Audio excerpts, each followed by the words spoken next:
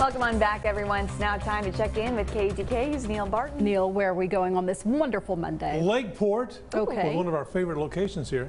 Keep you in suspenders. Population of 1,000 people, a couple of old sore heads, lies south of the city of Longview. Lakeport is bordered to the north by Highway 149, to the west by Highway 322, to the south by 349. Look at this now.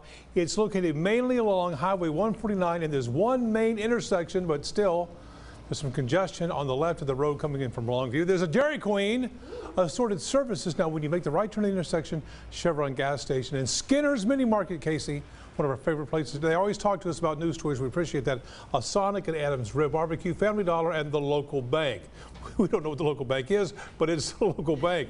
And you have to have it, folks. Lakeport is a beautiful town filled with beautiful people, and for that we salute Lakeport. If you want your small town to be featured, send me here, send me an email, smalltownkk.com, and you know what? Send me a couple of pictures, send me a couple of just reasons why it's a good place, and we'll be glad to feature it right here on the good old 4 o'clock news. And I love that. The smaller the town, the more local it really is, especially when you're talking about Skinner's. Skinner's. We love the fine folks at Skinner's. They've always talked to us about news stories like that. There's new this, that. They've always said, y'all come on in and shoot. Yes, they are East Texans. Yes, yes. We do love that. All right, Neil, thank you.